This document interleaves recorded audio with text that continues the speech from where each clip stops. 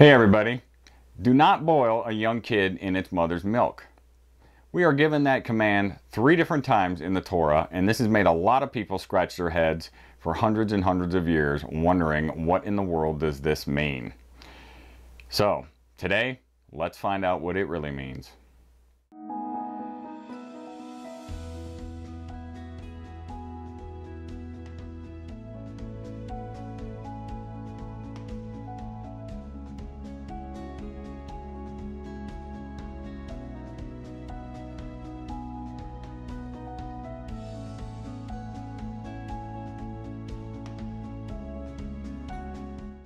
Shalom everyone, welcome to Beit Tefillah.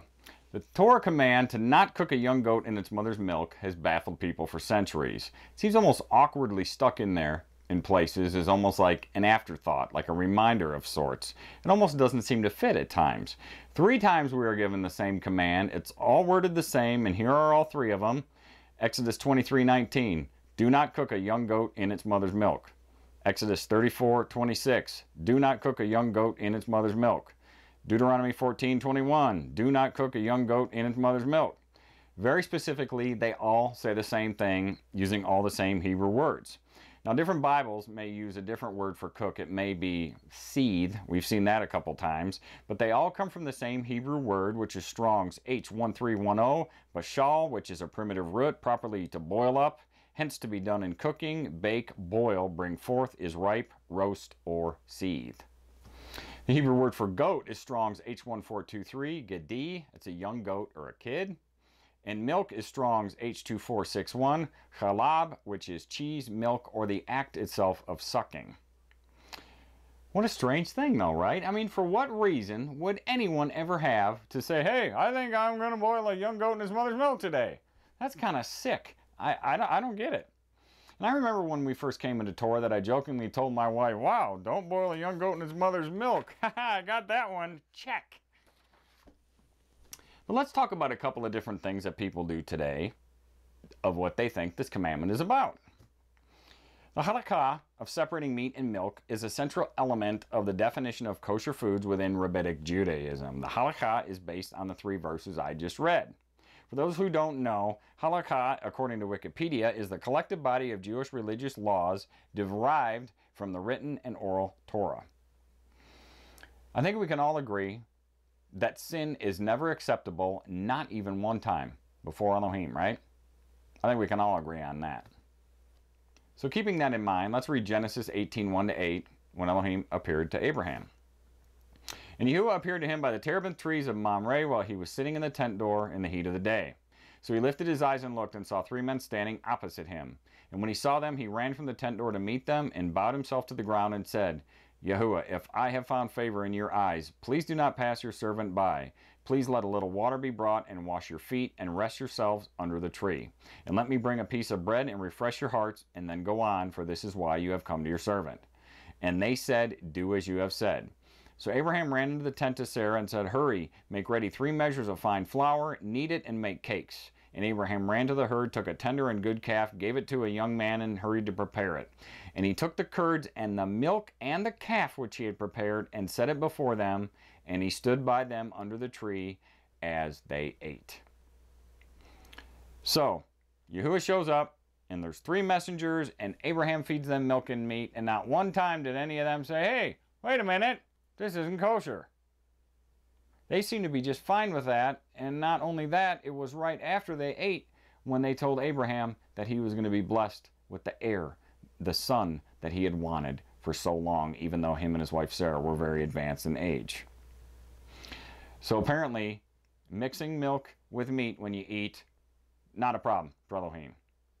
Okay, so that should solve a lot of issues right there. But others will try and say, well, we know we cannot sow different seeds in our fields or mix like linen and wool in a garment and do that. So we won't want to mix milk and meat when we eat, because that's mixing. Really? So with that line of thought, can we not eat a salad with our steak? Can we not eat a baked potato with our fish? What about the Passover? We eat the lamb with the bitter herbs and the unleavened bread. That has nothing to do with it. Some other people think what the command means go something like this. Do not cook or eat a calf that is still nursing on its mother's milk. In its mother's milk, kind of still as in nursing. And this seems a little more sound at first when you first hear it than the whole Jewish halakha about not eating milk and meat together. But is this correct? Just as with Abraham feeding the messengers of Elohim milk and meat, sin is never acceptable even one time. We just talked about that. So we have to keep that in mind as we read Leviticus 22:27. When a bull or a sheep or a goat is born, it shall be 7 days with its mother. And from the 8th day and thereafter it is acceptable as an offering made by fire to Yahuwah.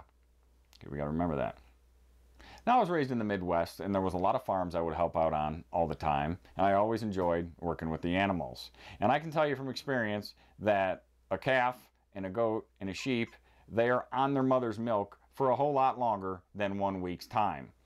Now, a calf is weaned in about 6 to 8 months, and a lamb about 60 days, and a goat will average of about 3 months.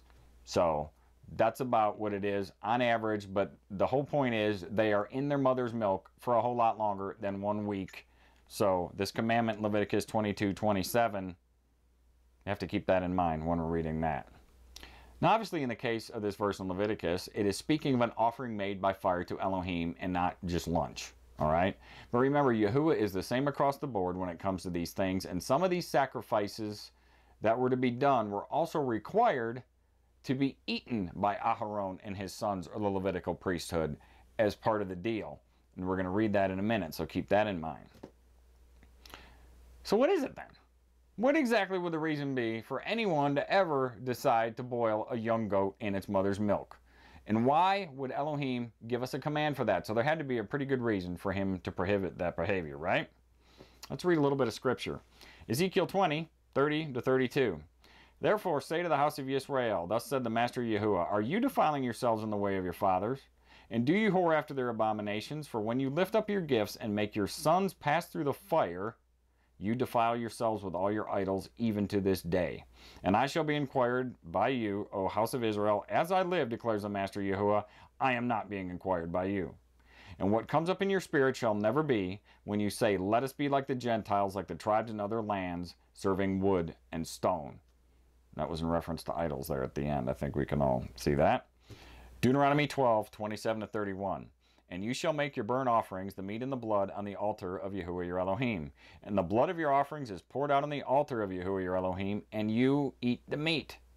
So that matches up with what we just read in Leviticus 22:27, what I had said about burnt offerings. I said, pay attention a little bit, because Aharon and his sons were sometimes required to eat the meat. And here he tells them, you eat the meat. Let's finish. Guard and obey all these words which I command you, that it might be well with you and your children after you forever, when you do what is good and right in the eyes of Yahuwah your Elohim. From when Yahuwah your Elohim does cut off before you the nations of which you go to dispossess, and you dispossess them and dwell in their land, guard yourself that you are not ensnared to follow after them, after they are destroyed from before you, and that you do not inquire about their mighty ones, saying, how do these nations serve their mighty ones, and let me do so too. Do not do so to Yahuwah your Elohim, for every abomination which Yahuwah hates, they have done to their mighty ones, for they even burn their sons and daughters in the fire to their mighty ones. Deuteronomy 8:9. When you come to the land which Yahuwah your Elohim is giving you, do not learn to do according to the abominations of those Gentiles. Let no one be found among you who makes his son or his daughter pass through the fire. That's strange. It keeps mentioning this thing about burning their children in the fires. Seems pretty important for Elohim to keep mentioning that, doesn't it? Let's read a couple more. Leviticus 18:21. And do not give any of your offspring to pass through to Molech, and do not profane the name of your Elohim. I am Yahuwah. Leviticus 20:1-5. And Yahuwah spoke to Moshe, saying, say to the children of Israel, any man of the children of Israel, or of the strangers who sojourn in Israel, who gives any of his offspring to Molech, shall certainly be put to death. The people of the land shall stone him with stones.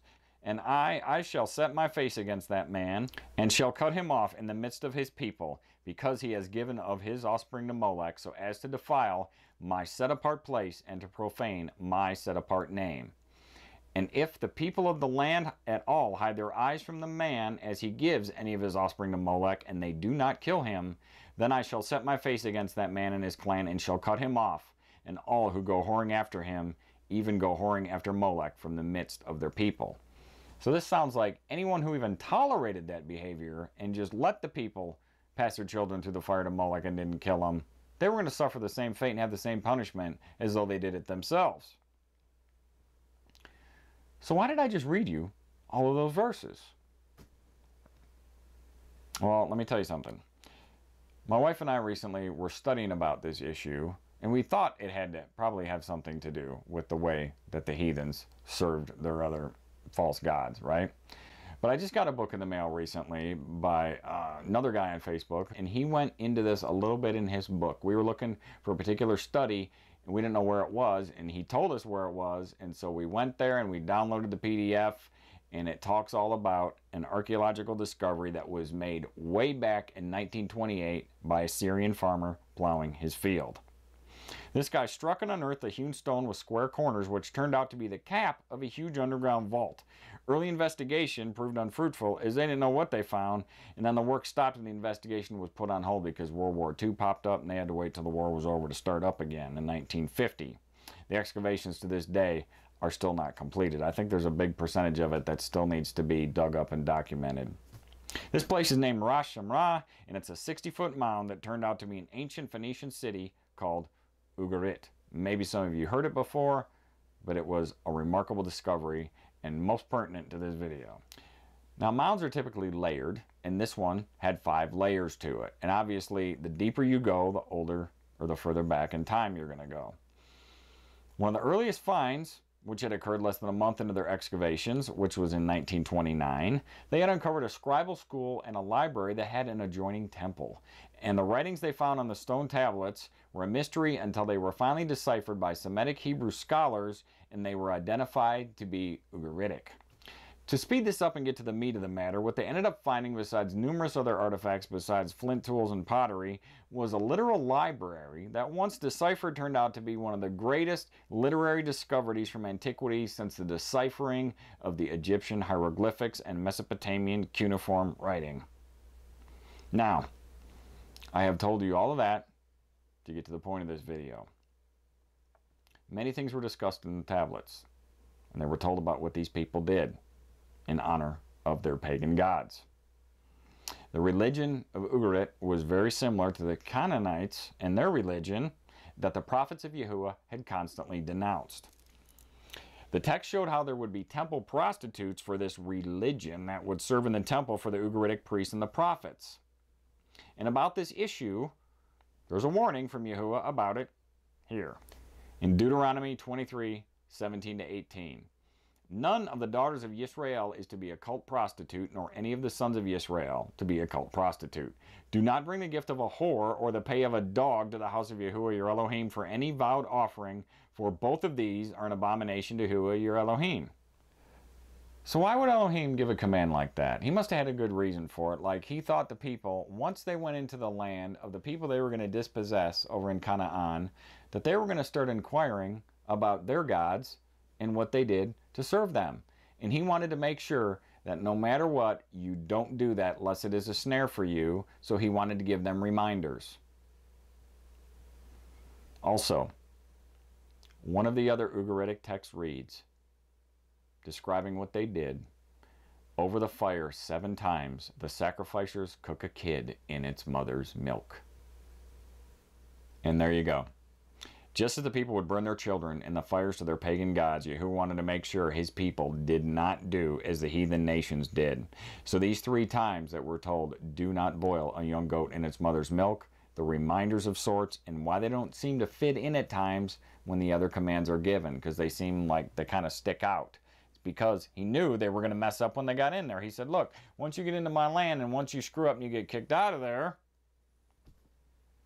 Remember, we read in Deuteronomy 18:9, when you come into the land which Yahuwah your Elohim is giving you, do not learn to do according to the abominations of those Gentiles.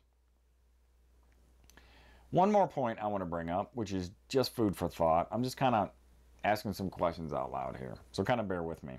The word sheep is Strong's H6629 Sa'on. It's from an unused root meaning to migrate, a collective name for a flock of sheep of goats, also figuratively of men. So I'm just wondering, just thinking out loud, what if the people who burned their children in the fire to Molech, what if they ran out of children? Or what if there were single people who wanted to appease their god? Or what if there were childless couples? Or there were older people who were all out of kids and they wanted to continue to appease their god? What did they have set up if they didn't have any kids that they could do? Maybe it was boil a young goat in its mother's milk. I don't know. That's just conjecture on my part, but it's probably worthy of consideration. There was only one time that a lamb or a young goat was acceptable, and that is the Passover, where the instruction was in Exodus 12:5, let the lamb be a perfect one, a year-old male. Take it from the sheep or from the goats. And the command to cook that lamb and eat it is Exodus 12:8-9. And they shall eat the flesh on that night, roasted in fire, with unleavened bread and with bitter herbs they shall eat it. Do not eat it raw, nor boiled at all with water. We're specifically told not to boil it. And that Hebrew word for water, which is ma'im, doesn't mean just water. It means liquid.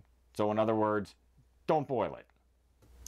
So there's no confusion, and since religion or the traditions of man usually do the opposite of what Elohim said, he was very clear how the Passover was to be selected, killed, cooked, eaten, and when.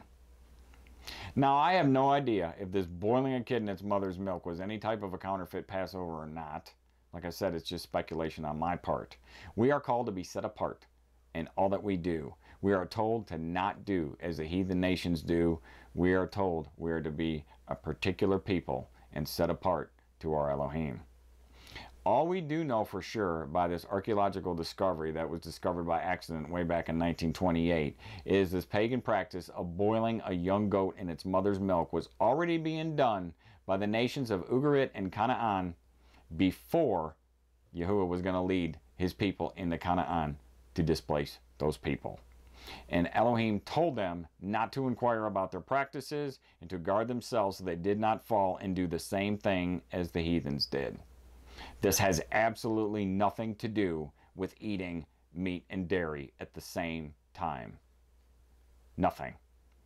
That part in Genesis where Abraham fed when Yahuwah was present with the messengers and they ate milk and meat together should be proof of that. Psalms 106:34-38 tells us what happened. But they did not destroy the people as Yahuwah had commanded them, but mixed with the Gentiles and learned their works and served their idols. And they became a snare to them, and they slaughtered their sons and their daughters to demons, and they shed innocent blood, the blood of their sons and daughters whom they offered to the idols of Canaan, and the land was defiled with blood. Wow, is that sad. I hope this video blessed you. I hope it cleared some matters up, and I know there's going to be some people who will still completely disagree with what I have presented here, as we all like to cling very hard to our traditions. And it's also why Elohim hates pride, because most of the time it seems like we'd rather be right than righteous. We have to keep our pride in check, and sometimes we have to swallow our pride and get to feeling uncomfortable, because that's when the learning happens, when we stop and think, maybe there's a point there. Thanks to everyone worldwide in the dispersion who is watching our videos. Thanks for spending a small part of your day with us. Shalom from all of us here at Beit Tefillah Productions. Please subscribe if you haven't yet. We sure appreciate everybody who has. Everybody, shalom, and have a wonderful day.